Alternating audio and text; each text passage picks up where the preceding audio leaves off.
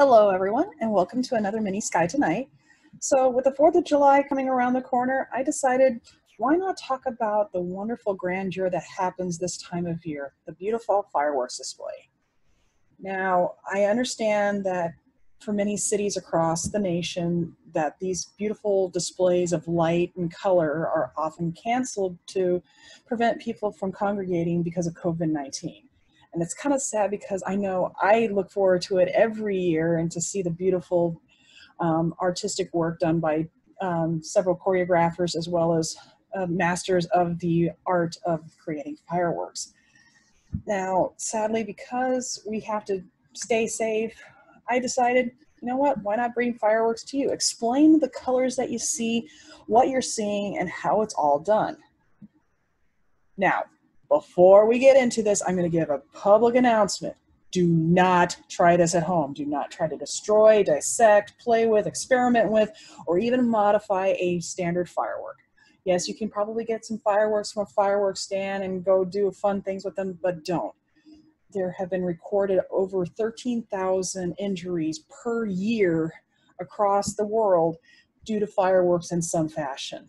And I do not want you guys to become one of those poor souls that get injured. So stay safe. Only, if you're a kid, only allow your parents to be able to launch the firework. Do it in a safe location and make sure you take extra precautions if you decide to use fireworks. All right, with that out of the way, let's get into some of the basics of fireworks. How does fireworks start, and what is the anatomy of fireworks, how we get the beautiful colors, and so on. So a little bit of a history. The first instance that has been recorded was in the 6th century during the Chinese Song dynasty, where they had these explosive rocks that they would use for some of their beautiful displays during their festivities. And some of that knowledge and technology got passed around the world during the Chinese trade. It wasn't until like the 13th century when an English monk named Roger Bacon started to experiment with these explosive rocks and created the concoction we know today as gunpowder, which is a slow burning substance that is easy to control.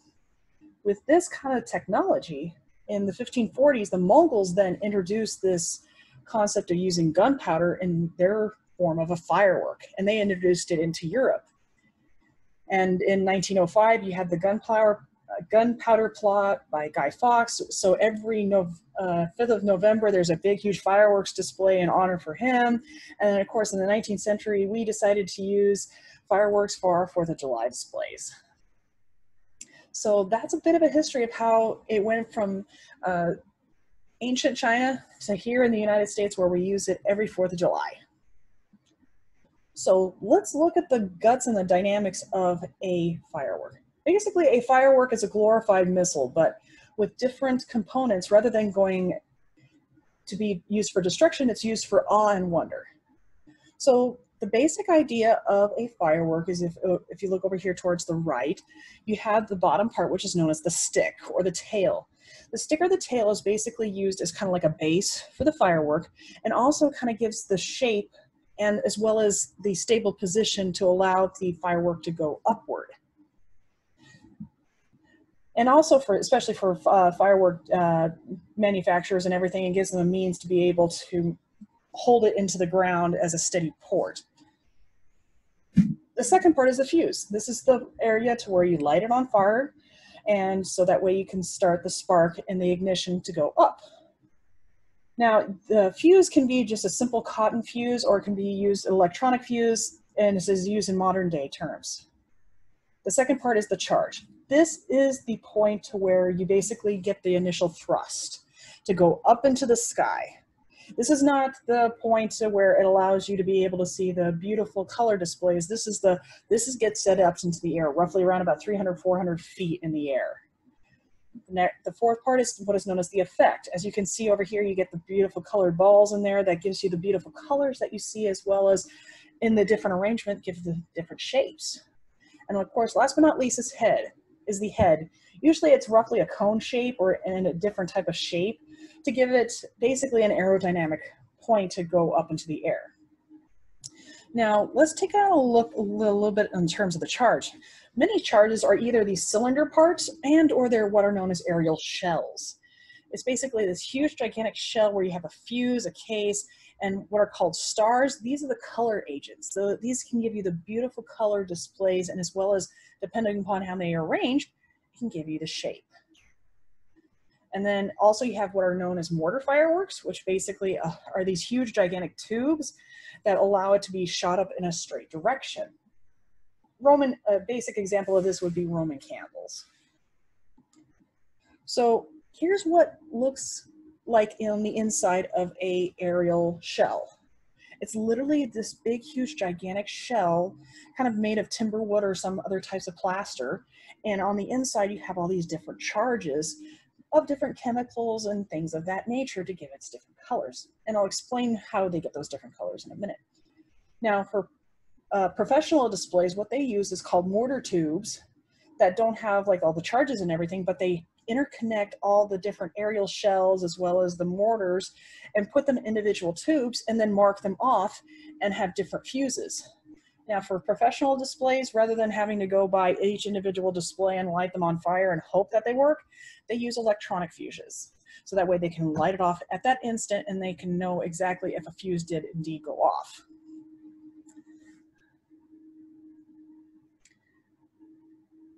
Now, before you think, oh, that's basic, that's easy, I can make some of my own. Now keep in mind, the professionals, they require lots of training, lots of education in order to be able to know what they do. As if you look at the image on the left, here's a master firework person in the United States who's trying to show you the basics of how to assemble a firework. Notice he has a gas mask, he's covered in different types of soot. It's a very dirty job.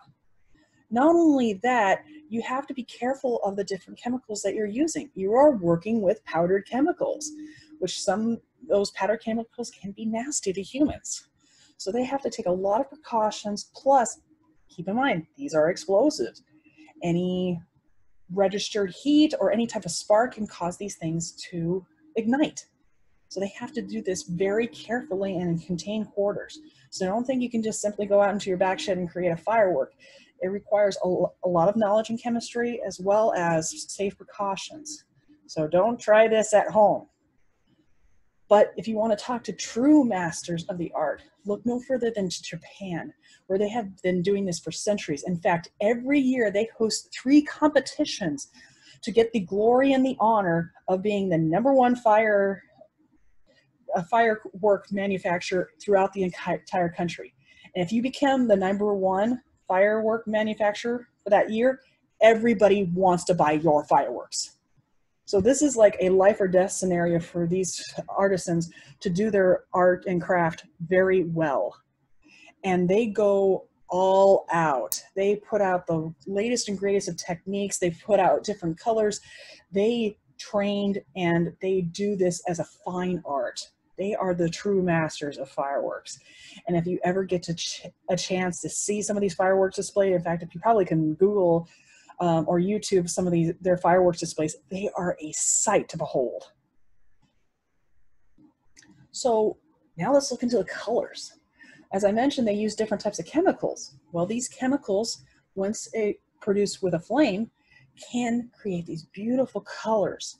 So your reds are your strontiums, your oranges are your calcium compounds, blues are your coppers, strontium and copper are your violet colors, and so on. So all the different colors that you see in fireworks come from different chemicals that are being ignited.